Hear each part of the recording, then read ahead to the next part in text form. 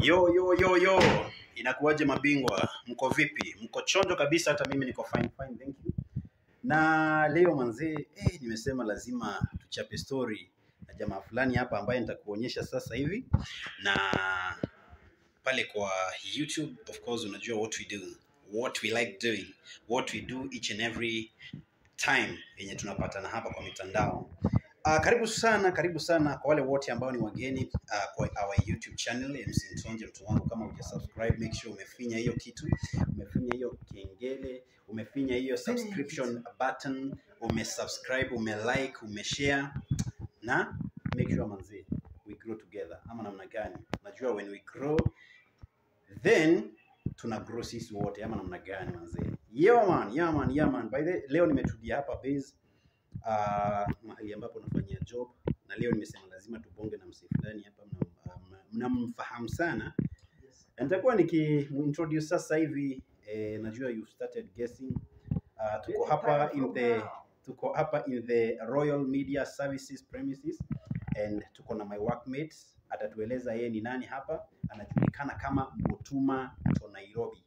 Wacha tuone jamaa anasemaje. Vipi watu wangu, mambo vipi? I say karibu sana kwenye hii channel. Please remember to subscribe and then hit that notifications bell. Gonga hiyo kitu. Man, ndio usipitwe na video. Yaani unajua hapa hivi video zinakuja kukuja. Niaje sasa kaka? Yes, niko fiti sana kaka. I'm excited to be here. Huku ni wapi? Tunataka kujua ni wapi huku kwenye tu. Hapa hivi ni Royal Media Services. Na hii ofisi inaitwa presenters. Yes. Presenters what? Mugi FM. Presenters what? Kuna jina office. Exactly.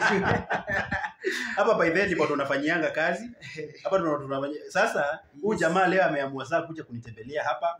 Kwake nitakuonyesha. Ni pale tu ofisi yao huko juu. By the way bro, kwani huko simuweka lift bwana, tunapanda huko mpaka tunasikia tunafanya workout. Na kitu tutawekewa lift. Yes. The next 100 days. The next 100 days. Nyinyi ni watu wa nini? Nyinyi ni watu wa Chakoya ama? Hiyo kitu lazima ifanyike manzi. Guys, asante sana for watching. My name is Mutuma to Nairobi. Yes, sasa hapo ndio nataka tufike. Tueleze serious Kenyan YouTuber. There is some people here. Yes. I know wanauliza, huyu jamaa huyu ni nani huyu jamaa? Anaitwa nani? Najua hii sura kuna wengine hawajui, kuna wengine wanaifahamu. Kuna wale wanaifahamu sana. So kuna wale hawajui, mostly wageni hivi. Tafadhali ingia pale kwenye YouTube. Subscribe to Mutuma to Nairobi. You know Mutuma is M-U-T-U-M-A. That is Mutuma.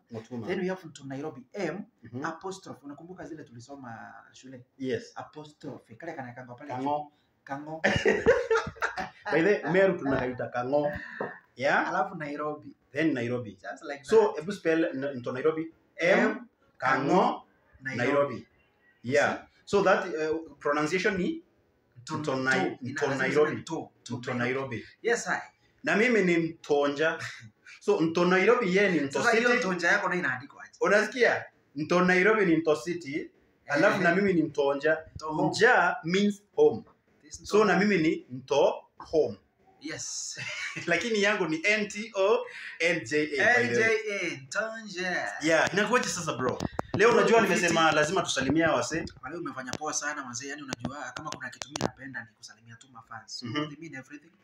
Hawa watu mazee wanatushikilia tu sana. Unajua career. Nani unataka kuanza naye leo? Unataka kuanza na nani? Kuanza na crush wangu wote tafadhali. Nilijua tu. If you are my crush tafadhali. If you are crush to this guy, this one is for you man. Bro. Oh, this one is for you man. Lazima uwataje kwa majina. Okay, crush wangu wa kwanza kuna Nancy.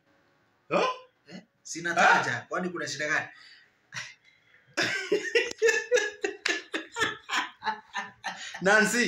Nancy, umengotewa kuna Maureen. Kuna Beatrice. Bro, kwani unamaliza Kenya mzima? Kuna Ann. Crush wangu sana. Kuna Shiko. Naitwa Shiko. Kuna nani yule mwingine? Kuna Glado. By the Glado. Na Janice. Haya, kuna yule ambaye ni main. Mwenye ulikrashia akiwa kwanza kabisa. Mwenye nilianza naye tuliachana lakini tunasalimiana. So I just want to know kuna yule ambaye ulicrashia akuwa wa kwanza. Okay, si lazima akuwe alikuwa wa kwanza kabisa. But alikuwa ulimcrashia mpaka ukaamua sasa huyu lazima mpaka nimfanye mother to my children. Kuna yule sasa men. Huyo na mzee yani aliniweza. Huyo tuseme ni menchi kama? Si menchi. Ni goat. Goat wife. Goat wife. Kuna yeye aliitwa goat akakasirika sana. Hao wengine ni my best friend. Hawezi pita hiyo level. Wako friend zone. Ya my bestie. Okay. But kuna sasa goat wife. Yes, goat. Na kama kuna yeye aliitwa goat akakasirika na huyo ni greatest of all times. Kwa nini anaogopa goat? Hata mimi nitaenda kuambia bibi yangu nimuite goat nione venye. Vile hajui ni greatest of all times. Yeah. Goat. Hajui. So goat means greatest of all times. Ukienda home leo. Salimia mwambie ni aje goat. Ya Mungu bwana. Unajua Wameru wewe na hasira. How are you my goat? Unajua Wameru na si atafikiria namuita mbuzi bana. How are you good? By the way hata ukiitwa goat unafaa hata ufurahie sana na upeleke huyo mtu out, right?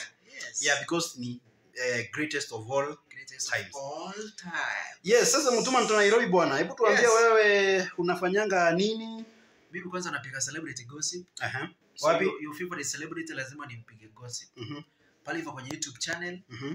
Ukitaka pia tembea pale hivyo anytime. Yes. Then remember to follow me on my social media platforms pale hivyo kwenye Instagram, kwenye Twitter, nito Twitter. Kwenye Twitter.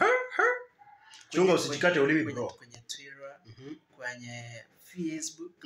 Alafu pia kama unataka namba yangu pia usiingie Facebook. Okay. Na uambie namba ni ya nini? Namba ni ya biashara, business only. Business. Hakuna kitu kingine, sawa? Biashara peke yake. Na ukitaka kitu kingine, ukitaka brand yako tuisukume, ukitaka anything. Ukitaka hii town unatafuta. So biashara yote. Hata ukitaka simiti nitakuletea. Na nikitaka bibi pia anapiga connection. Niko na mabest wengi by the way. Siwezi wao wote, niko na mabest wengi so unapiga tu connection. Unamchapa connection. Unampatia mara moja. Apart from that pia tunapiga kazi tu hapo hivyo kwa radio. So unajua radio is my business. Yes. So that's my main sasa hapo ndo tunataka tufike sasa Ntonja Nairobi. Yes. Tunataka utuambie your media journey. My media journey. Yes, as a journalist, as a professional journalist.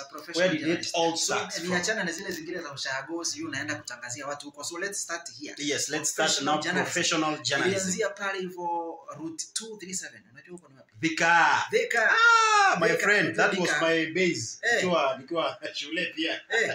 Thika na unajua ufai kutaja mara moja. Inaitwa Thika. Thika ama Thika. Thika.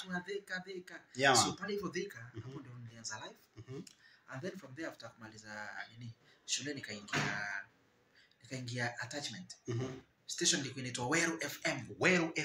Ilikuwa pale Kileleshwa, gate number 047. My friend, unakumbuka hadi gate? Vizuri sana. Security kwanza hata nakumbuka security guy alikuwa anaitwa Mr. Nyagwanga. I know that guy. Basi yani jamaa alikuwa anatuokolea sana. Na ilikuwa Weru FM. Unajua sasa hivi kuna Weru FM bado. Sasa hiyo ni nyingine ya saa hii na kuna nyingine ile mzee. So we are talking about the old one. Ile ya maveteran. Yes, ya maveteran wenyewe. Sisi wenye tulianzisha hii industry. Wale yule jamaa alikuwa anaitwa mwenyewe alikuwa mtu mkubwa kwa serikali. Yes. Alikuwa anaitwa nani? Actually alikuwa anaitwa Mutuma no. Former Naivasha MP. Yeah. Yes. So John Mutuma akatupatia job pale lakini ilikuwa attachment. Yeah, ilikuwa attachment. So tukapiga attachment. Alafu kijana yake ndiye alikuwa anatusimamia. Alikuwa anaitwa Bossman. Yaani huyu jamaa nikimuona tu naweza furahi sana. Jina yake alikuwa anaitwa Bossman. Anaitwa Bossman. Alafu nimekumbuka kuna kadem kalikuwa ngaicha. Jackie. Bro, udemo alikuwa ameweza lakini unaona mkrashia. Hatakuwa na kakiri. Wewe unacrashia manager bro. Unaweza piga promotion. Either promotion ama ufutwe. Kwa sana unakuwa positive kwa maisha. Inaweza jipa.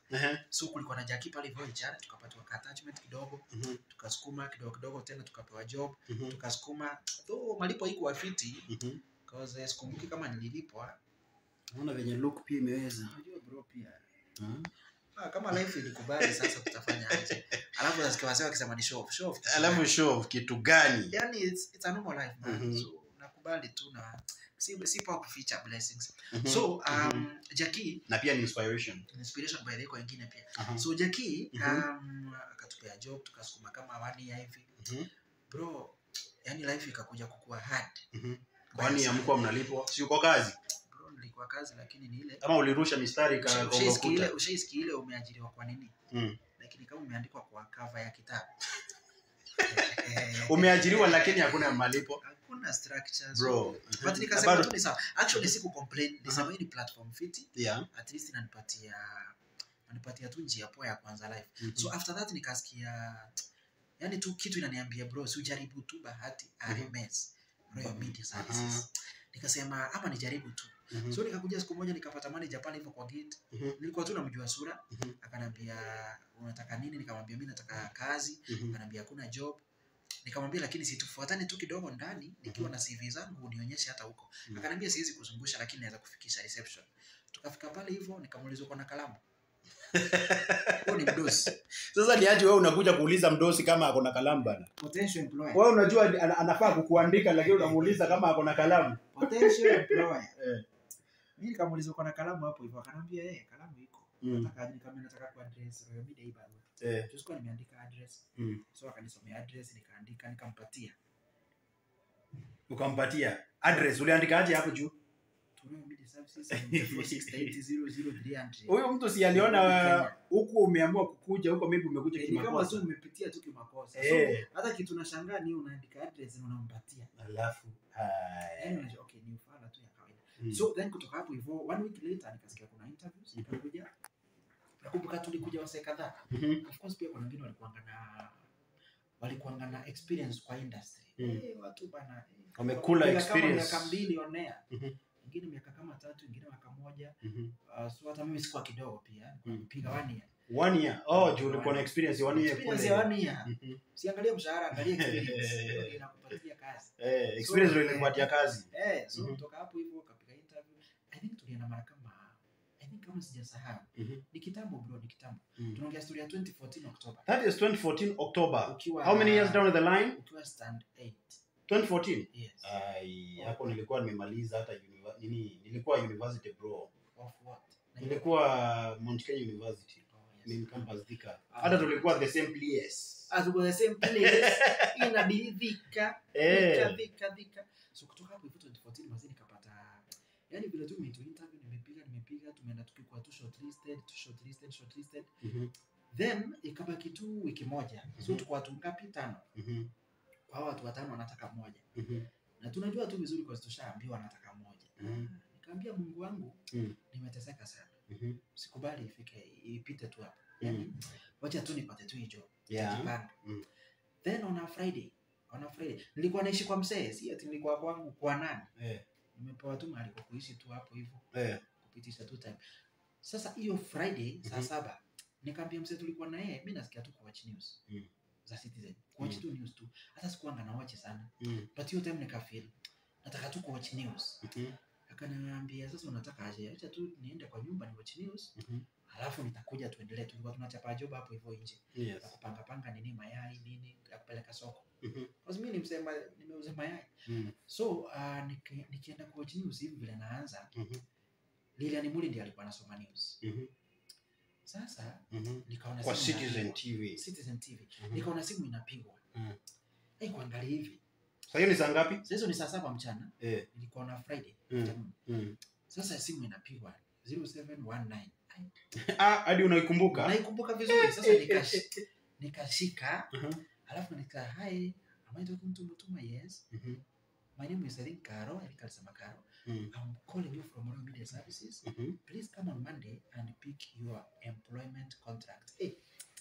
We. Bas, tuonane kesho wazee. Tafadhali. Sasa kijana amepata kazi. Kijana ako kazi. Na next episode.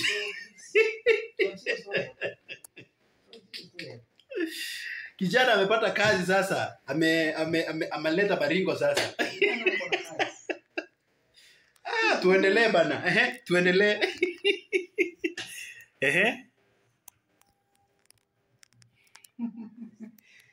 Haya, twende kazi. Achana hiyo maneno tulipata kazi. Sasa unaona kijana alipata kazi na kutoka hapo sasa hii kijana ametulia hapa sasa. Ndio huyo sasa hapa anachapa wax. Sasa anajaribu kufanya nini? Anajaribu sasa hivi kuandika pale kwa social media. Unaita social media. Kwa social media. Anataka sasa kuingia pale kwa show, alafu achape show vizuri sana. Right? Otherwise before uende huko bro, tunataka kujua apart from media. Unajua sasa hiyo ni for live So nashangaa unaendelea kurekodi. Mimi nilipata kazi. Zaki jana alipata kazi. Haya, sasa tunataka kujua hivi.